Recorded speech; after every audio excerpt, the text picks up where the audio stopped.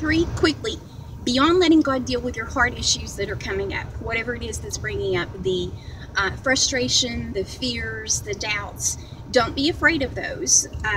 Just ask God why they're there and ask Him to do something with them and let Him deliver you from whatever that heart issue might be, so that you'll better be able to enjoy your promise when it comes.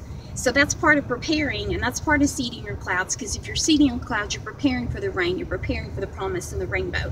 I'm sorry, I'm only half in here. You can look at my back seat.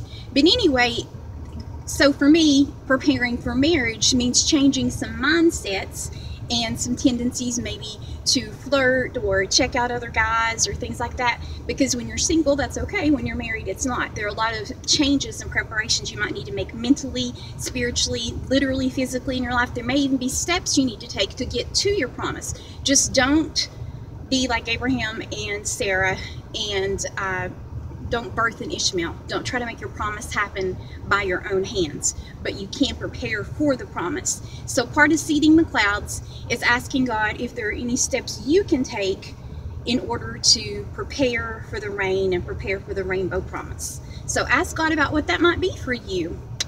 That's it.